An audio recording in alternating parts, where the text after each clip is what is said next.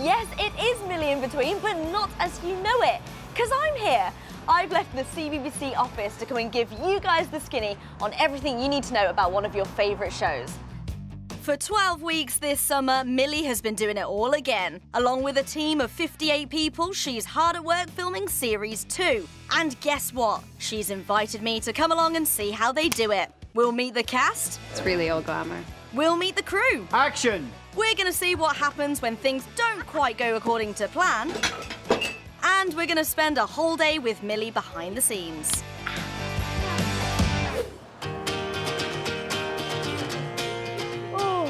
Oh, sorry. I am literally never awake this early. Anyway, this hotel is home away from home for Millie Innes when she is filming. Yes, that's right, her name actually is Millie, and she's about to begin her working day.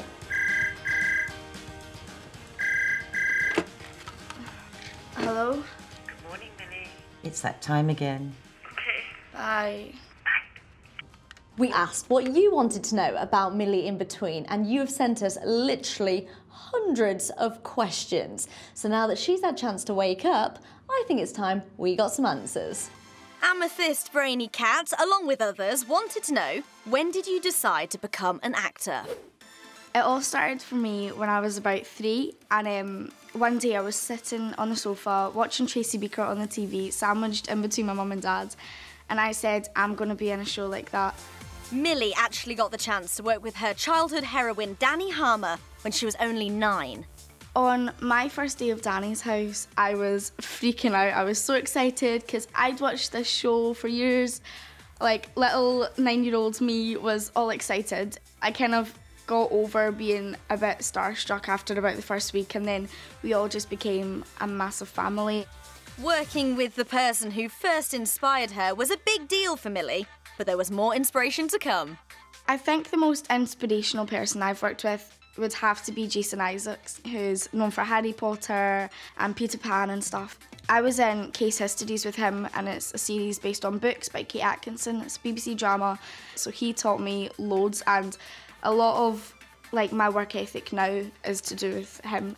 I always have to remember that when I'm filming, it is a job. It's not a hobby. It is fun, but we always have to get the scenes done. Blush Happy Farmer wanted to know, who looks after you when you're away filming?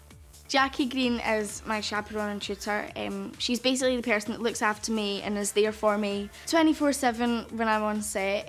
She's like my second mum when I'm away filming. The role of a chaperone really is to make sure that the children are looked after properly. That includes where they're staying, how many hours they work, to make sure that they get their adequate tuition and that they're very happy.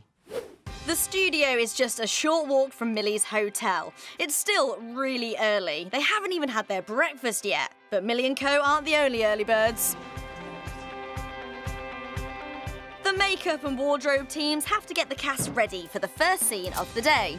Right, has anyone noticed there isn't actually any wardrobes in here? Like, seriously, not even one.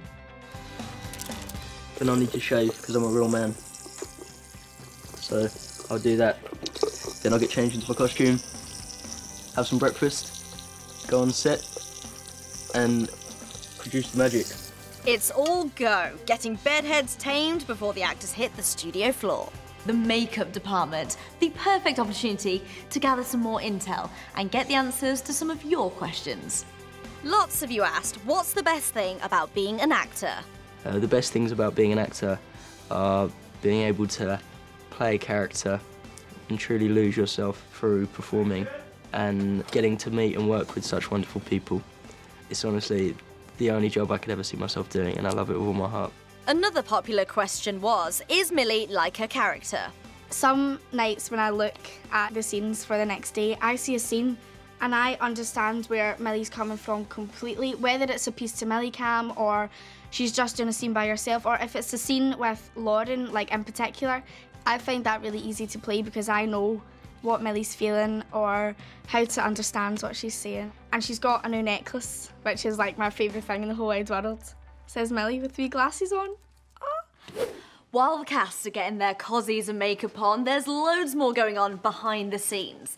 Let's take a trip to the engine room to meet the people who keep this show on the road. Round here, they're called production. There's so much organisation behind a show like this, and here is where it all happens. Whether you need cast, crew, equipment, scripts, transport, they'll sort it. And if the director absolutely has to have a pink elephant, then production will do their very best to find one. If there's a pink elephant with an agent, then we get into negotiation, and then we have to work out how much the pink elephant costs and exactly how we're going to get it into the studio. Seriously though, it takes so much organisation to get this show into production and keep it running smoothly. There is nothing left to chance. All over the studio complex, the team is working to a carefully worked out timetable, so everything will be ready when the actors arrive on the studio floor. And today, I get to join them. Come on, we've just got time for a sneak peek on set before the cameras roll.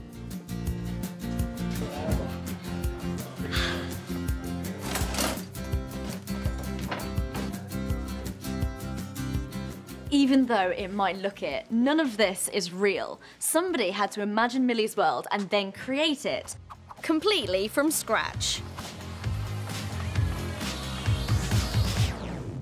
Okay, so welcome to Millie's mum's house, and this is actually the set of the upstairs bit, and this is Millie's bedroom that she shares with Lauren, of course, and it's amazing. It actually just looks like any teenager's bedroom. Millie's diary. I don't know if I'm allowed to touch this, but I've just gone for it.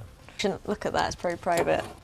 I like that we've got a fictional band up on the wall there called the Temper Hearts, unless they're a real band and I'm not cool enough to know them. Maybe they are. The attention to detail in these sets are absolutely incredible. There is just so much stuff.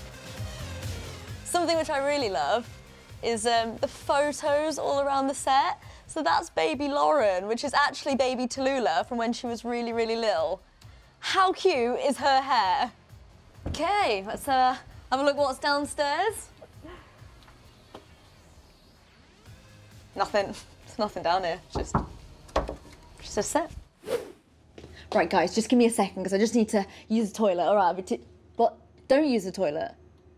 What? It's not real. Whoa, that could have been embarrassing. Okay, guys, 8 o'clock. Thank you. Everyone on the floor, please. Dario, send me the cast straight away. And now it's time for me to go to set. How are you? Everybody. Hi, Jay. How you doing? What's up, Dan? Ever wondered what someone means when they're saying they're calling the shots? Well, you're about to find out. Des, the director, is breaking the scene down. He explains what each shot will be, what the actors are doing, and what the crew should prepare for. You just appear right in shot, yeah? It should be wide enough to see her go to the bed. Everyone then gets a chance to rehearse before the cameras roll for real. Go ends with you, loser. Raffle. Okay, so Millie for mics, please. Thank you very much. Let's set for that now, please. Thank you. Rest was great. And again, get right in before you go a date. You're still saying it on the move. Actually, right in. It's a cut point thing. Thank you. Now the director has given his feedback, let's see how the take goes. Okay, take one. First scene of the day. And action. Ooh, double chin prop. What's the matter? If you must know, it's Fran. She set me up on a date.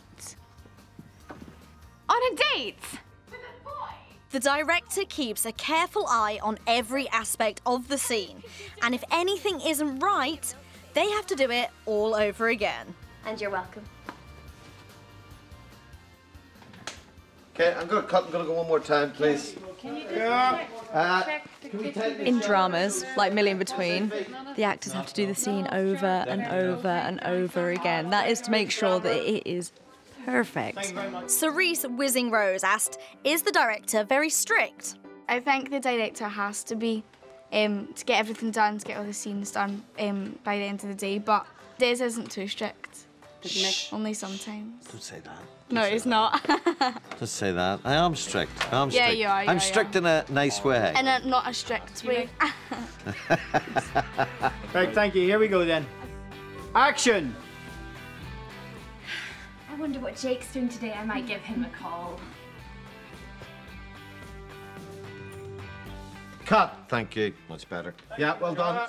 That went well, but do you know what? It doesn't always go that smoothly. I'll get Mike and Craig out of the way and then we can get Miss Nope out of here.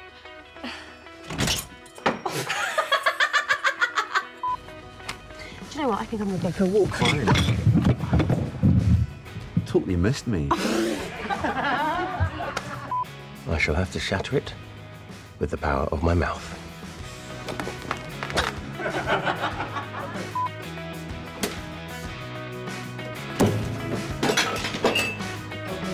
That didn't go as planned. I'm just gonna scout out over here, you know, just check it out a little. Yeah, whatever, Millie. Can you just stop giving me that attitude, please? Here, I've got you these. Sorry.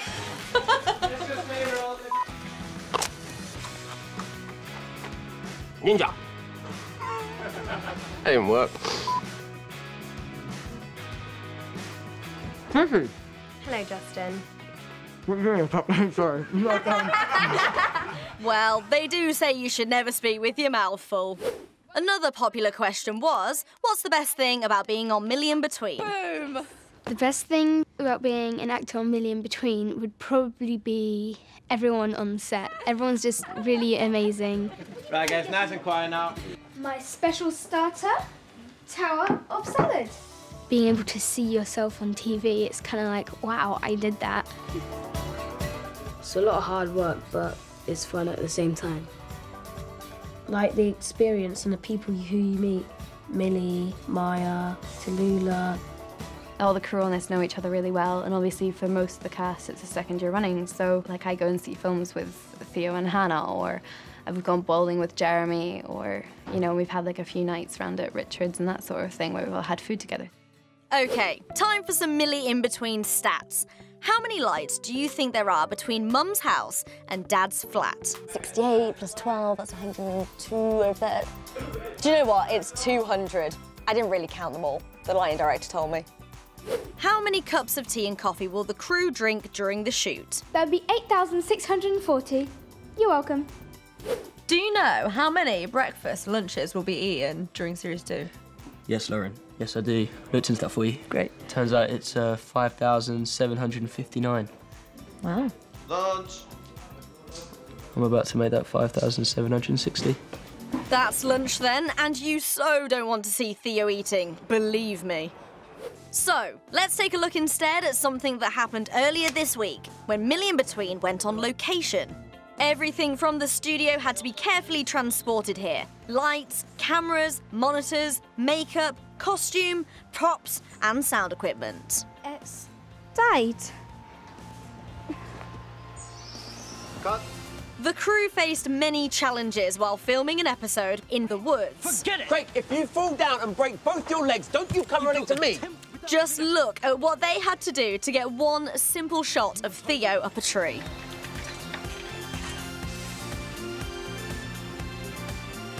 You, stand by. Action. You sort it out. Isn't that an ant's nest up there? Got ya! Cut. Let's go back to the studio for another one of your questions. So, loads of you guys wanted to know what I do when I'm not in front of the camera. Well, you'll never guess where I'm going next. This is my school away from school, so I don't get let off easy when I'm away filming. I need to keep up with my schoolwork. Let's go over again. Robert Louis Stevenson. Millie's chaperone Jackie has two jobs on this show. She's also the on-set tutor for all of the younger actors, making sure they keep up with the schoolwork too. Children can be on set for 9.5 hours. 4.5 hours of that can be in front of camera, and then we have to give them 3 hours tuition every single day. At a film set, it's really not a holiday. They have to cover their English, their maths, their science, their geography, history. Everything that they're doing at school, they also do here. So when they go back, they just slot in and become a part of their school again. And speaking of learning things, there are a few tips I want to pick up from Richard, who plays Millie's on-screen dad. So Richard, I've heard that you're a bit of an air guitar hero. Air guitar king of rock. Really? Can I be the queen of rock? Do you want the secrets? I want all the secrets. Step this way. Yes. We're gonna do the windmill. feet apart. Okay. You need a bit of space, you don't take someone out behind you. Don't want to You do go, that. And round. Yes. Whoa, Yes. whoa, Yes. whoa, whoa. Good girl. Yeah, I like it. Second move, the caveman, the cavewoman. You get one down on the guitar and way. After 3, 1, 2, 3. Way. And finally, Queen of Rock, I salute you. Yeah. The hop. Are you ready? Okay. The windmill, a caveman, and out. Right, okay. 1, 2, 3. Windmill. Caveman. So a lot of our fans want to know what age we all were when we started acting. Okay. So what age were you? I was about 16 when it first occurred to me it was something that I wanted to do. I had a very good drama teacher at school who really helped me develop. And I went to drama school at 18, came out when I was 21 and worked ever since. And that was about 2 years ago. How old are you? I was 2 when I did it. No, how old are you now? I'm 12. I was 12. My first big thing was with the National Youth Music Theatre. And did it for years with them and loved it. So it's very much come from a theatre background and I just loved it. 12 years old. What were you doing at 2? Pampers ads? No, I was doing... That's not acting. Absolutely Fabulous. You're not acting at 2. You're just running around. We all want to know who is the funniest person on set. Hello, hello. I'm number 1. Because I've got watermelons on my shirt. Canals, they float my boat. Nail it.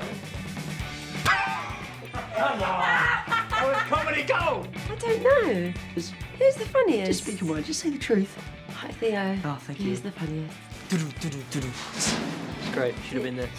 I think that Craig is one of the funniest characters in the series, absolutely. Craig takes off the mic. He takes off the mic, yeah. All a bit of that, very slow, and then a bit manic at times. Oh, I've done some sketches for the kids' outfits. Oh! We set up so we'll sit in the same way, we'll move the same way, just to show that we've got that father and son time. We actually put a lot of work. We actually do, don't we?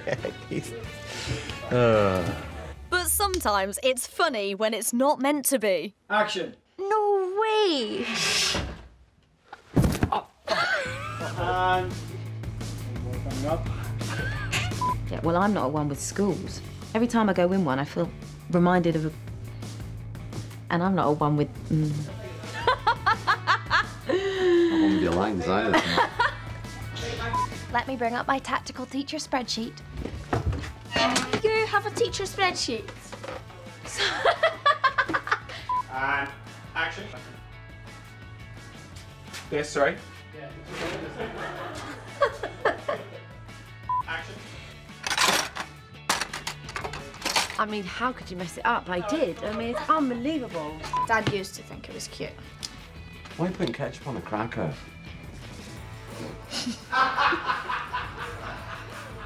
Are you sure? Look, he even has a thing.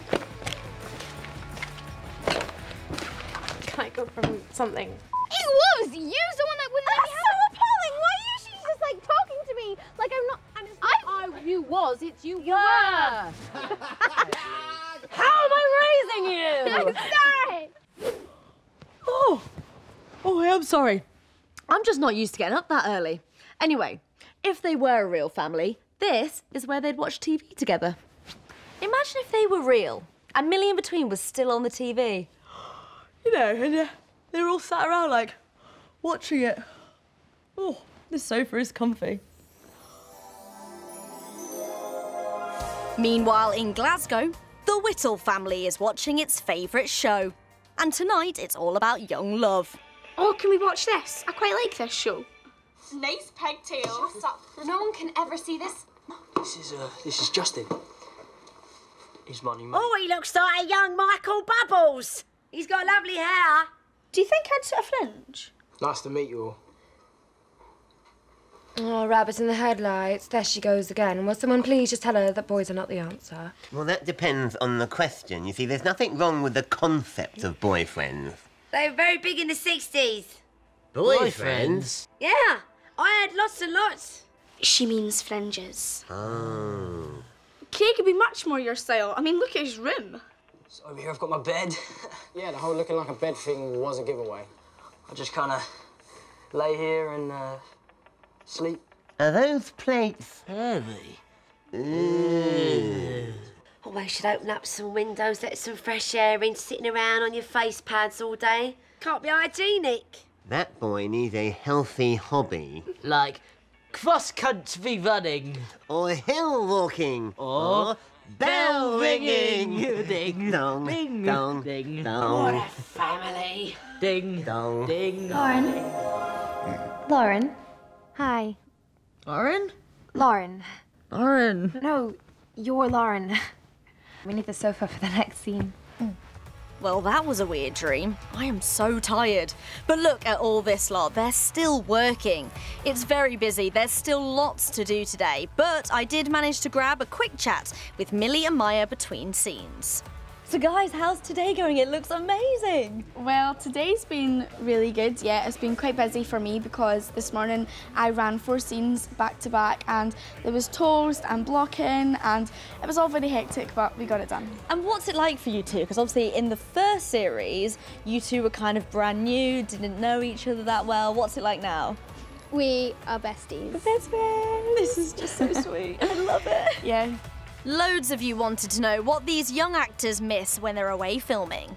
I miss everyone that I know, like my friends and my family. Oh, and my dog. She counts as my family, though. I think the person in my family that I miss the most is my little brother Oscar, who's 2, because whenever I go home, he's always saying, "Mama, I love you," and like he's just so cute, and I miss him so much. It's been a really, really long day, but finally they are shooting their last scene. And action! Well, don't take it now. We're eating. Opal, Crazy, Silkworm and loads of others asked the cast what advice they would give for young aspiring actors. The thing that you need to have is a passion and a stubbornness and a desire just to go and do it.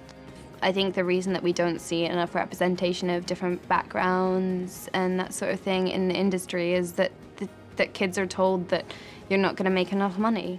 And that's a stupid reason not to take up acting, so I would recommend it. I think if it's something that you want to do, let your passion for it show. Join the clubs that you can. Even if it's like, you know, you're just doing like theatre down the road, like who cares? You're doing something that you love, and as long as you're happy, that's good. I wouldn't be anything without all the experiences that I'd had in all those theatre groups, and all those are when you practice and learn, and then you're doing it essentially because you enjoy it, not rather than wanting to just become famous. Whatever dream you have, do your dream. Memorise it and do it. Thank you, guys. That's a wrap, everyone. Thank you very much. We'll see you all again tomorrow morning. Thank you. It's hard work making Millie Inbetween, but it's also a lot of fun. Oh, this was some fun.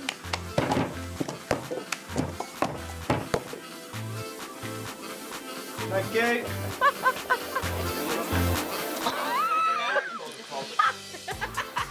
That's horrible.